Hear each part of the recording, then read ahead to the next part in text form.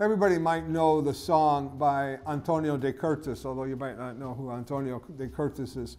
He's Totò. In 1951, he wrote a song called Malafemmena, which is a very famous song, especially since The Sopranos came back out. People are playing it over and over and over again. Louisa Ermelino titles her book Malafemmena. And what she does is she turns the whole idea of Totò's Malafemmena upside down. Totò wrote the song to get back at a woman who hurt him. And what we find there is you know, the man has this power to be able to put down this woman through song. Well, what Ermelino does in this collection of stories is she finds the power inside women who don't listen to what men have to say, who don't depend on a man for their identity. Sure, they may be interacting with them, but they take control of their own lives. She turns Totò's Malafemmena upside down and recreates her in her own likeness, we think. There's incredible stories about sister-in-laws in Staten Island who kidnap their brother's wife. There's stories about women traveling around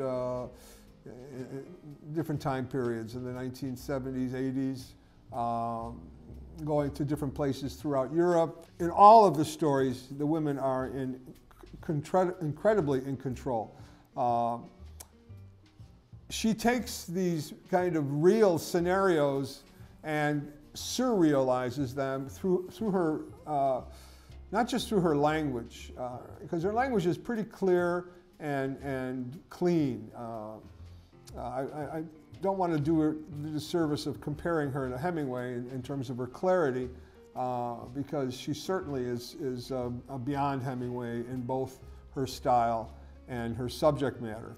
She can be as polite or as wicked as she can be. There's a story called James Dean and Me, and a woman believes that the man that she has met in Afghanistan is James Dean, that James Dean faked his own death and went off into hiding, and she believes throughout the story that this guy that she's with is James Dean.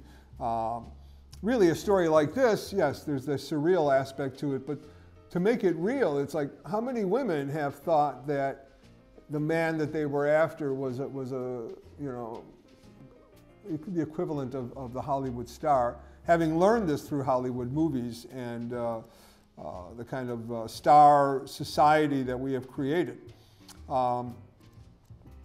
There's a couple of, well, there's one story that comes right out of one of her Joey D. Gets Wise, but in all of the stories, it's about what happens when you take the portrait of a woman that once was made by a man and turn the means of production of the creating of that portrait over to a woman.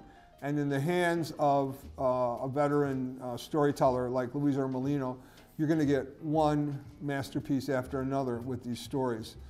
Certainly, Malafemmena becomes this gallery of stories that you don't want to end. In fact, the value to me of a good short story is, can you read it twice? Can you read it 3 times? I've read this at least twice, just preparing for my reviews, but this is a book that I'm certainly going to come back to, and I bet you will too. Malafemmena by Louisa Ermelino.